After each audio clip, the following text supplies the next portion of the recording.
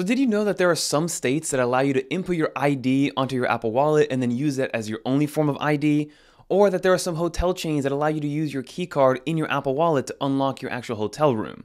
Those are some of just the small efficiency gains that you get by using your Apple Wallet and knowing exactly how to use it. So in this video, what I want to do is talk about the Apple Wallet, talk about the ins and outs of it, because I think it's one of the more underrated apps in the Apple ecosystem because it really is a peace of mind type of application because it allows you to not only pay for products and store different credit cards, but also be able to kind of house your documentation or maybe give you a high yield savings account. So like I mentioned, I will be breaking this up into two different sections. The first one will be the Apple Wallet application that kind of encompasses everybody. And then secondly is going to be for those people that do have an Apple Card that kind of unlocks that secondary feature set that comes with owning an Apple Card, which I know is only US based. So without further ado, let's start with that first section. Let's get into it. Well, alright everyone, let's hop right into this video, and I will have timestamps down in the description below if you guys want to jump around and figure out exactly, what feature set you want to learn about. But like I mentioned, we're going to start off with just the Apple Wallet application in general, and then we'll move on to other things like Apple Cash, as well as the Apple Card and what benefits come with that. So the first part is going to be all about things that anybody has access to. And the first thing we're going to do is go right into the Wallet app itself. So there's a couple different things that you need to know about the Wallet app. So firstly, this is a Wallet app. This is what you're greeted with. It is made very, very simple on purpose because they don't want any frills in here. They don't want a bunch of menu options. You pretty much just have two different options when it comes to the Wallet app itself. You have a list of all of your cards over here, which these are your actual payment cards. And if you keep swiping down, you also have all the different kind of ticketings or any other kind of ticket or anything else that has Apple Wallet support. So for instance, we're going on a trip next week and we do have some train tickets. We also have our tickets from CES. I have my health insurance card and some other things down here. But the most important thing right here is going to be your Apple Wallet and all the credit cards that you have on here and your debit cards. And the way that you add a debit card or a credit card is very simple. You press this little plus button right here to the top right hand corner, and then you have a bunch of different options right here. You can add previous cards that have been added to a previous Apple Wallet, maybe on an older iPhone or an Apple Watch or an iPad. You can set up Apple Pay Later, you can add an Apple account, and then you have the ability to add a debit or credit card, a transit card, or your driver's license or state ID. So the first thing I will mention is the driver's license or state ID, of course, is only in the United States. And as of right now, there's only 4 states that actually support this, and that's going to be Arizona, Colorado, Maryland, and Georgia. And there's about 20 other states really looking into this as the main form of ID, which is going to be amazing. And I'm in New Jersey. It's one of those states that's kind of next up on the list, and I cannot wait until I can get rid of my actual physical ID card and just rock with my virtual one. But the process to add something is very, very simple. You just tap on here, you fill out exactly which one you want to choose from, and then you're able to kind of add your actual ID. And same thing goes with an Apple credit or debit card. So this is the prompt that you get when you're actually adding a brand new credit card. Very self-explanatory. You press continue. You can either take an image of the card, and it makes it very easy, or you can enter all the card details manually, and then it will add on by itself. And now this is where things get a little bit confusing as we start to set up some different types of payment forms. So the first one's going to be the Add Apple account.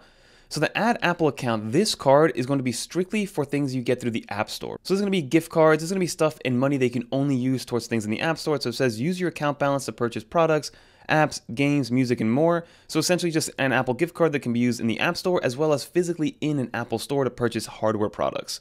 So that is one form of, Apple payment that you can use as we move forward. And the next thing I want to show off here before we get into the other forms of payment is going to be the setup Apple Pay Later. And basically what this allows you to do is pay for purchases in 4 interest-free payments every 2 weeks, available online and in apps where Apple Pay is accepted. I personally have not set this up, although you can see that I'm going to show you an example of what it looks like, because I'm not a big fan of these short-term loans, even though there is 0 interest only if you pay them on time. But it's a little bit predatory in my opinion, but if this is something that you want to use, Apple now offers this natively on any purchases, I believe, between $100 and $1,000. So you can just press continue and get this set up, and it's basically apply in seconds, get approved, and then you're making payments. We'll press next here, and if you really want to do this, as you can see, it lets you do $75 to $1,000, with the minimum being $75, and then you can kind of get this set up, which, again, to each their own. And then as I mentioned, the previous card section is for cards that I've added maybe on a previous iPhone that I don't want to add right now. These are just debit cards that I have that I don't want to add, so I leave it as is. And then again, this is your main Apple Wallet. Now, another thing to differentiate is that in the Apple Wallet itself, if you go to the application, you actually do not make any payments from here. I'll show you guys exactly how to actually bring up the Apple Wallet when you're ready to make a payment. So the next thing we're going to do is hop into the Apple Wallet settings, because there's a lot of settings in here that you should be very familiar with as you're getting used to getting your Apple Wallet and using it as your main form of wallet.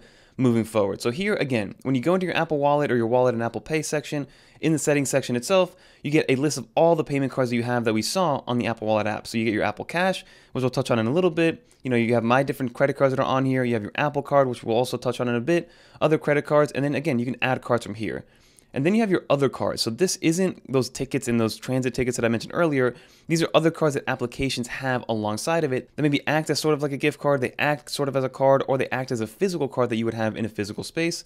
So for instance, World of Hyatt, instead of using maybe a physical key card to get into your actual room, you can just use a World of Hyatt account, use your World of Hyatt card, and then be able to use your room and access your room just using an NFC tap from your phone, just like Apple Pay. Same thing goes with the Disney Magic Mobile Pass. We used it this past, I think, November to get onto rides and get into parks and things like that. So that's always good to see. And then you have your account section, which is, again, your Apple Cash Savings account, which we'll touch on in a little bit. And then you have your other sections here. So this is going to be how you actually bring up your Apple Wallet when you're actually ready to pay. So if you're ready to pay at a terminal, you just double tap on your lock button and you will have a card that you get to choose by default. As you can see, I have it right there. It's going to ask for your Face ID. And then if not, it's going to ask for your passcode and actually pay. But if you want to choose a different card, you just say, maybe I want to use this Marriott Bonvoy card. And then you can just scan your face and it's going to use that card. But by default, it's going to choose one, which I'll show you guys how to actually access right now. So as you can see down here in the transaction default details, your default card for me is my Chase Sapphire Reserve, which again, you can go in here and change it to any one of the cards you have on here, including even your Apple Cash card, which is great to see. And then you have all your information here, which hopefully is blurred out. But then you also have this transit card. So for the transit card, I love this feature because it makes it so much easier when I'm going on the subway in New York, or again, anything that involves Apple Pay and the actual transit. So for instance, normally, like I mentioned, if you're going up to a terminal to pay, you have to double click on the lock button to bring up that card. So with the Express Transit card, all you have to do, you don't have to actually interact with your phone at all. You just pull your phone out of your pocket and put it to the payment terminal, and it'll automatically pay using this default card that you choose for your Express Transit card. Now, you can turn this feature off by selecting none. So if somebody does get a hold of your phone, technically, if they want to, they can be riding the subway all over New York for free because it doesn't ask for any form of identification like Face ID or Touch ID. But again, I'm willing to kind of give up that security because it's only $2.50 every time I use the MTA and the subway transit. So it makes it a little bit easier and more efficient whenever I'm walking through. So I don't have to like remember to double click and then get stuck, which happens a decent amount of time. So this is how I keep all my wallet and Apple Pay settings. Some other things to take note of on the Apple Wallet itself is all the detail that you get by each individual actual credit card. So if I go into this one right here, you can see every single transaction that's happened over the last couple days and the latest transactions. You can even click into them, see exactly where they occurred, what card you used, whether it was approved or not, the date. You also have the ability to contact the bank itself and also report incorrect merchants. So you get to see all this information with each credit card, even though it isn't an Apple card, which I think is great to see because it gives you great insight on how much you're spending, how often you're spending, and things of that nature. And then you have your three dots, which I believe is called the ellipses button, where you can get the card number, the card details, and notifications. You also have the card details, which lets you know what bank it's from. You get more card information that we saw earlier. Express Transit is turned off for this card, billing address, and all that good stuff. And then lastly, you do have the notifications, which you can actually turn off and on. So every time you spend money with this particular card, you can kind of get a quick notification, which I like to leave turned on. And then lastly, at the very bottom of the settings, you can actually remove the card if you want to. So if you are done with this card, if maybe you close the account or you cut up the card and you want to get rid of it, you can then do so from your digital wallet as well. And then when you scroll down, you get to your non-payment card. So for instance, this is our boarding pass for a trip that we have coming up, which is great to see. We have both of the tickets right here. You can click on the ellipsis to get some pass details. It's for Eurostar, all the information that you need, and it lets you even give you the instructions on actually how to use it. So it says, it gives you all the information that you need, which is awesome. And then you can even share it with somebody else if you need to. So if you're going with somebody else and this is a ticket for 2 people, you can then share it and then they could add it to their Apple Wallet. And the same thing goes for all the rest of these. So this is my ChargePoint card. This is an NFC-enabled ChargePoint card, which I never ever use.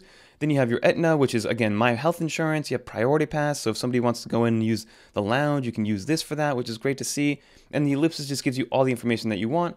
And then, of course, you have all the expired ones as well. So if you scroll all the way down, you can view all 93 expired ones, and you can see that these are all old ones that you can then edit and delete en masse if you want to. So that will do it for the universal section. So everybody that has an iPhone has access to this part of the Apple Wallet app. But the next thing I do want to talk about is going to be what's based in the US. So again, the next 2 pieces are going to be about Apple Cash and the Apple Card. So if you're not in the US, I totally understand if you want to leave, or if you do want to find out a little bit more, even if you aren't, by all means stick around. But the first thing I'm going to talk about is Apple Cash. So Apple Cash is basically a virtual debit card that Apple has that can give you as a way to store forms of payment, right? So if somebody sends you money via Apple Cash, it'll be stored on here. And then also it works with the Apple Card because it kind of plays hand in hand, which we'll touch on in a second. But basically, once you set this up, it acts as a normal debit card that you can use with Apple Pay transactions. If there's money on here, it's very easy to use. You can add money from an external account. You get money when it comes to cash back from this credit card. But to give you some information on it, you press the three dots. You can add money from a bank if you want to. Again, I don't have an actual debit card on my Apple Pay right now, so I can't do it that way. But then you can also transfer to the bank. So if you have money in this card right now and you want to transfer it to your personal bank, you can do that as well. You have the ability to add recurring payments. You have a card number, card details, notifications, and everything is on here. So you can see that I've had a couple of transactions where, I end up sending money to my brother or anything like that. And the way that it's done is actually really unique. It's done through iMessage. So for instance, if I want to send my brother some Apple Cash money, I go on the Apple Cash right here, and you can literally just add as much money as you want. You can show the keypad. I can either request or send it, and then it'll send like an iMessage. And in the second they receive that iMessage, it'll be available to them in their actual Apple Cash card, and it'll show up right here as, let's say, a $5 amount. And then from there, you can then send it off to your bank. You can then reuse it for maybe a Starbucks coffee, whatever the case may be. But it's a very easy debit card to use, and that's basically what it is. It is a virtual debit card that is by Apple, and it can be used for anything. That's why it's a little bit confusing, because you have your Apple account card, which is basically a gift card that can only be used at the App Store and Apple stores. Then you have your Apple Cash card, which is a debit card, which can be used for pretty much anything that takes Apple Pay, because there is no physical card. And then you can also set up a virtual card number. So if you want to use this online where it doesn't actually use Apple Pay, then you can set up a virtual card number and then be used as a normal debit card. I will say there's no perk into using this. That's why I don't really use it. Sometimes I use Apple Pay just because some people don't have Venmo or Zelle or anything like that. But I very rarely use Apple Cash nowadays. And then again, like I mentioned, you do need to be US based and over 18 to set up your Apple Cash card, and just go into your wallets and app and turn this to on, and then it'll show up and it'll walk you through the process of setting up your Apple Cash. And then lastly, let's talk about the beloved Apple Card right here. So the Apple Card came out a few years ago now at this point, I believe in 2018 or 2019. It was Apple's first foray into the credit card game. And this isn't going to be a full review of the Apple Card itself. I might be doing one of those later on. This is going to be more of what the actual features and capabilities are by it, right? So the first thing that you really need to know, or the only thing you need to know, is that it is a zero-fee card, and you get 3% cash back on anything that involves Apple, that involves app stores and services and hardware. So you get 2% cash back on any merchant that has Apple Pay. So pretty much 90% of all US merchants now take Apple Pay, which makes this a nice little catch-all card if you guys are into the credit card game like I am. And then if you just want to use it as a normal credit card, then it is 1% cash back on everything else. And what I like about this is that the Apple Card unlocks a few different features that only is available for Apple Card customers, with the main one being the Apple Savings account. So if you go into your Apple Wallet and go into your Apple credit card, this is the UI that you get. And what I love about Apple is just how simple they make everything. And again, I really wish Apple had like transfer partners in the travel kind of space and earned reward points instead of cash back, because this is how I use my credit card points.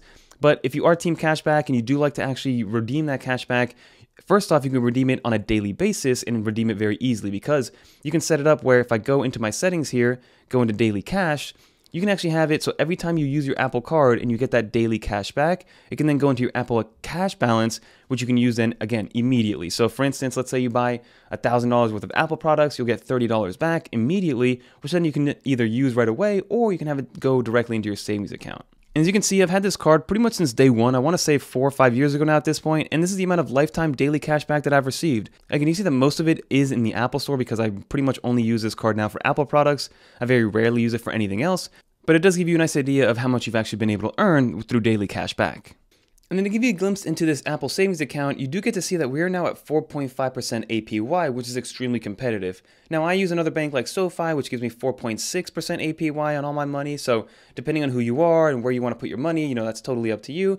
But you can see that I'm earning 4.5% APY on my $333, and it does get paid out to you on a monthly basis. So if I go down here, you can see that my interest paid for February was $1.15. So that's free money that's being put into my account. And I've run some numbers, and let's say you put $10,000 into this account, you're basically being paid almost $40 a month just to have that money in this bank account. And again, it's easily transferable. You can withdraw your money pretty much immediately. It takes 1 to 3 business days to move to your normal bank account. But with anecdotal evidence, it kind of takes only 1 day. By the end of the day, the next day, you'll have your money in your bank account. Or you can move this money directly into your actual Apple Cash card, and then that happens immediately. So for instance, if you do have $10,000 in here and you want to take out those $40 that you earned on a monthly basis to pay for your Chipotle that one day, you can then absolutely do that, and it'll happen immediately when you use your Apple Cash card. So the Apple Wallet ecosystem kind of comes full force when you have the Apple Cash Card, the Apple Card, and then you also use your Apple Wallet as your kind of main hub of all your finances on your iPhone itself. So that's what the Apple Card gives you. Like I said, I'm going to do a full review of maybe my 4 or 5 years later experience with the Apple Card, but basically if you get an Apple Card, you do unlock the savings account, which is something that most people really want. And again, it's a zero-fee card, so it's not costing you anything. You just have to be approved for it, and it's very easy to do so. The way that you actually apply for the card is you press this plus button, and if you don't have the Apple Card, it'll show up as one of the options on here to apply for the Apple Card. And literally within 5 minutes, you could have a usable Apple Card because you don't have to wait for the Apple Card to show up in the mail physically. You can actually just start using it in Apple Pay, which is awesome to see. And then the last thing I do want to show off here is the monthly installments. So this lets you know exactly how many things you have currently running, what's been completed. So as you can see, these are a bunch of different ones that I've had completed over the years of all the different products that I've had, because you get 0% financing on all Apple products when you use the Apple Card. And then if you do want to use your Apple Card as a physical card, maybe in store or online, you can click on that button right here to give you your actual card number, because as you can see, there is no actual physical card number on the card itself. It literally is just a piece of titanium that they send with your name on it. But that pretty much covers everything from the Apple Wallet to the Apple Card to the Apple Cash Card and everything in between. So let's finish up this video and get out of here. So as you saw, the Apple Wallet application is an extremely robust app that I think is underspoken about and underutilized, because yes, if you have the Apple Card, you get some niceties like having the high yield savings account and things like that. But again, that's only in the US, and that's not going to be a big demographic of people. Versus when you use your Apple Wallet in an all-encompassing way on the universal side, especially in places like Europe, and now in the US with more and more merchants fully adopting Apple Pay, it just becomes a peace of mind type of application, something that's kind of in your day-to-day, similar to your Apple Watch, which is one of those things that you just use every single day and you don't really think about using it. So again, the Apple Wallet just adds more and more features on a weekly and monthly basis, and I'm excited to see more and more states here in the US adopt, especially the government documentation type of usage and use cases with the Apple Wallet, because at the end of the day, as much as I love having my leather wallet and my MagSafe wallet and things like that, having no wallet is a better outcome in my opinion. But that's going to do it for this video. Leave some comments down below if you guys learned anything new. Always curious to know. And let me know if you guys have an Apple Card. Do you use the Apple Wallet? Are you all in on the digital form of payment, or do you still use cash on occasion? Let me know with a comment down below. And if you made it to the end, leave a little credit card in the comments down below so that I know you made it to the end. And if you guys want to watch more videos like this one, click on one of these videos right here. But until next time, I'm Fernando, and I'm out of here, everybody. Peace.